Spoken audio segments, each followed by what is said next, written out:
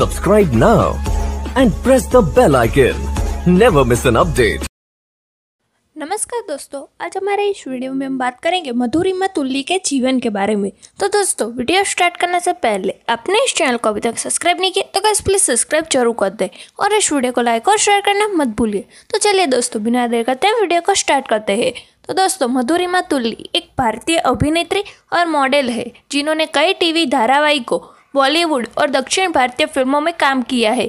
कुमकुम भाग्य में तनु की भूमिका के लिए प्रसिद्ध तुली ने टीवी धारावाहिक चंद्रकांता एक मायावी प्रेम गाथा में काम करने के बाद अपने लोकप्रियता को आगे बढ़ाया।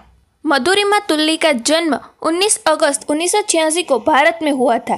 क्योंकि वह एक खेल उत्साही परिवार से ताल्लुक़ रखती है, इसलिए वह अपने स्कूल में आयोजित खेल प्रतियोगिता में सक्रिय थी और महिला क्रिकेट टीम में अपना करियर बनाने की ख्वाहिश रखती थी।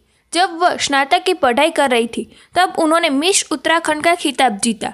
मधुरिमा तुली का अभिनय करियर स्टार प्लस कस्तूरी में शुभांगी अत्रे और करण पटेल की भूमिका के साथ शुरू हुआ।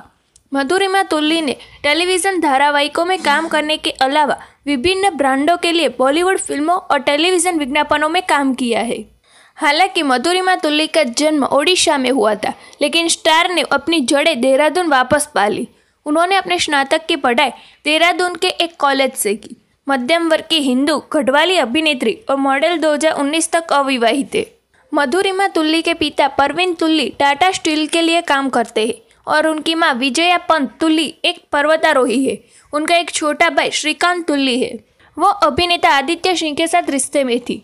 मधुरिमा तुली ने स्नातक होने के दौरान एक सौंदर्य प्रतियोगिता जीती और इस तरह ग्लैमर की दुनिया में अपनी यात्रा शुरू की। 2004 में तेलुगु फिल्म सट्टा में साई किरण के साथ अभिनय करने के बाद उन्होंने पहली बार कैमरे का सामना किया। 2008 में उन्होंने तमिल फिल्म एलम अवन सेहल में अभिनय किया। मधुरिमा तुली मुंबई चली गई, जहां उन्होंने प्रसिद्ध किशोर नाम कपूर एक्टिंग स्कूल में अभिनय कौशल सीखा। मुंबई में उन्होंने एक मॉडल के रूप में काम किया और लोकप्रिय ब्रांडों जैसे एयरटेल, गोदरेज, फीमा डी विल्स और कार्बन मोबाइल्स के लिए टेलीविज़न विज्ञापनों में काम किया। 2007 में उन्होंने स्टार प्लस के धारावाहिक कस्तूरी से शुभांगी अत्रे और करण पटेल के साथ टेलीविज़न पर अभिनय की शुरुआत की। 2009 में उन्होंने फिल्म टॉस से बॉलीवुड में शुरुआत की। 2010 में उन्होंने फियर फैक्टर खतरों के खिलाड़ी 3 में भाग लिया। वह तब सुर्खियों में आई जब वह action spy thriller film baby में नजर आई, जहां उन्होंने फिल्म में अक्षय कुमार के किरदार अंजलि सी राजपूत की भूमिका निभाई। 2017 में उन्होंने फिल्म द ब्लैक प्रिंसेस से हॉलीवुड में शुरुआत की। फिल्म पंजाब में सिख साम्राज्य के अंतिम राजा महाराजा दलीप पर आधारित है। मधुरिमा तुली ने फिल्म में शबाना आजमी की चरित्र महाराजा दलीप सिंह की मां के छोटे संस्करण की भूमिका निभाई। 2017 में मधुरिमा तुली कलर्स टीवी के धारावाहिक चंद्रकांता एक मायावी प्रेम गाथा में मुख्य भूमिका में दिखाई दी। मधुरिमा तुली ने बॉलीवुड में चेतावनी, कालो और हमरी अधूरी कहानी जैसी फिल्मों में भी काम किया है। इसके अलावा वह परीक्षा, रंग बदलाती ओढ़नी और कयामत की रात सहित टेलीविज़न धारावाहिकों में भी दिखाई दी है।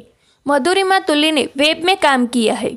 इंडिया स्ट्राइक्स 10 डेज 2019 में उन्होंने dance reality show Nach Baliye के सीजन 9 में भी भाग लिया। तुली इस शो में अपने पूर्व प्रेमी विशाल आदित्य सिंह के साथ दिखाई दी। मधुरिमा तुली 50,000 रुपये एपिसोड के शुल्क लेती है। उनके पसंदीदा चीज़ों की बात की जाए तो उनकी पसंदीदा अभिनेत्री सोनम कपूर है और उनके पसंदीदा TV show orange is the new black और उनके फैशन डिज़ाइनर दिव्या रेड्डी, मनीष मल्होत्रा, तरुण तहिलियानी है और उनके आउटफिट जो उनको पहनना पसंद है वो जीन्स और गंजी है। उनका पसंदीदा गंतव्य पेरिस है और उनके पसंदीदा खेल क्रिकेट है। उनका पहला वेतन 1500 रुपया था जब उन्होंने 16 साल की उम्र में देहरादून में एक विज्ञापन फिल्म के लिए कमाया था। वह भगवान शिव की भक्त है। मधुरिमा तुली एक शुद्ध शाकाहारी है। मधुरिमा तुली को तैरना बहुत ही पसंद है। वह वडाला मुंबई में रहती है। उनके शौक में योगा करना, जिम में वर्कआउट करना और यात्रा करना शामिल है।